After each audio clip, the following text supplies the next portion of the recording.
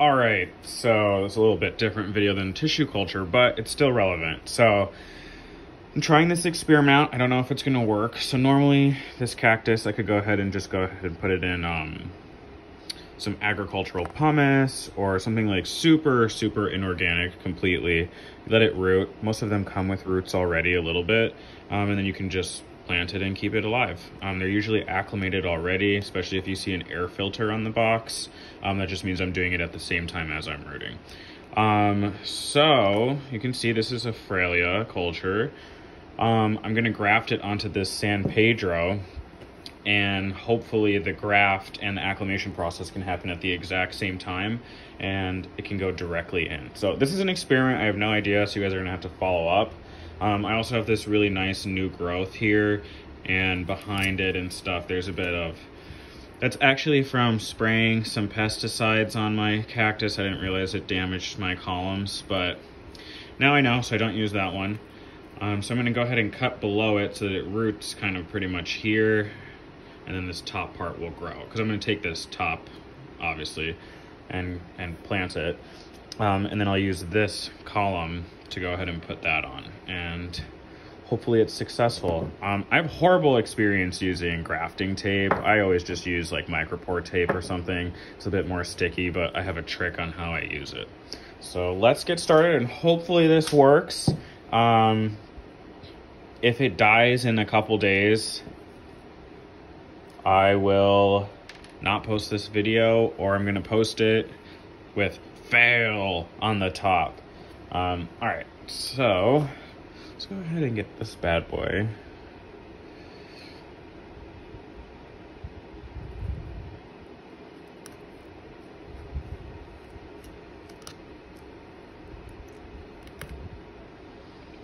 Beautiful. There is the ring. You guys can see that's the vascular ring. So I'll just leave that there for right now. Actually, we do need to keep processing. So dip that in some rooting hormone, maybe. And let's bevel these sides off. So I guess this is a small grafting video. So you know what? No matter what, I'm gonna post this, because even if you're not using a tissue culture plant, maybe this would be useful for grafting. So I believe this is called beveling. I could be completely wrong, but a couple reasons we do this. First reason is, if you think about it, as it were to dry up, any of these really sharp edges that are still pointing upward, they're gonna go ahead and dry, and actually, because the cactus skin is so like thick and dense, it the scar tissue will push your scion off of your stalk. So again, the scion is the part that's going on top, the stalk is the stalk. So you can see that's there. We want a beautiful flat surface. Yes, we do. I believe this is a Pacanoy. All right, so then let's go ahead and got my tissue culture plant in here.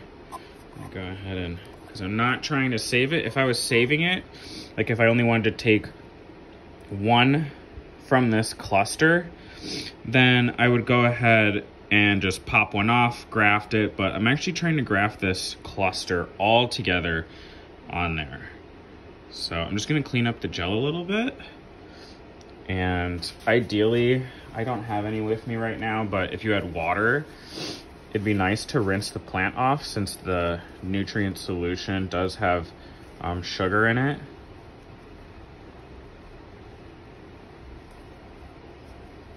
So pretty much, I'm just cleaning it, very soft, compact tissue still. So you can see anywhere that there was callus or red tissue, I'm just giving it a light scrape so that I can actually see where is all of the tissue coming from, right? So pretty much it looks like there is a main core on this. So that is what I'm gonna attempt to graft. Let's see.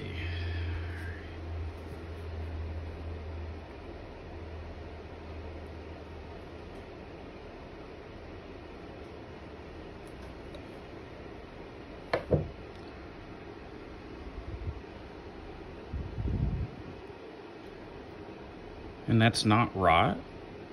That's just tissue cells. Wow. I mean, it looks nice. So we have her pressed right on there.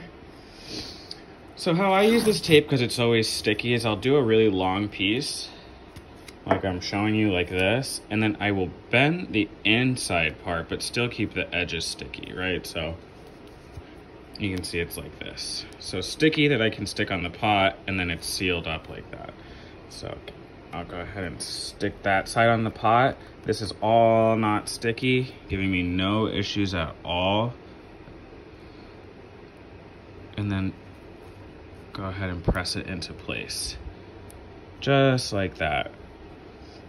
If I feel that it's not that secure, or like this one, I really, really want there to be a lot of pressure, because I'm also not 100% sure where that vascular bundle is on the core base.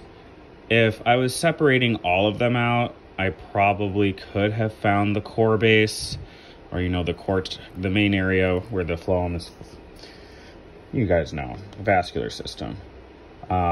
So this one I'm gonna keep because it's very pressed on there.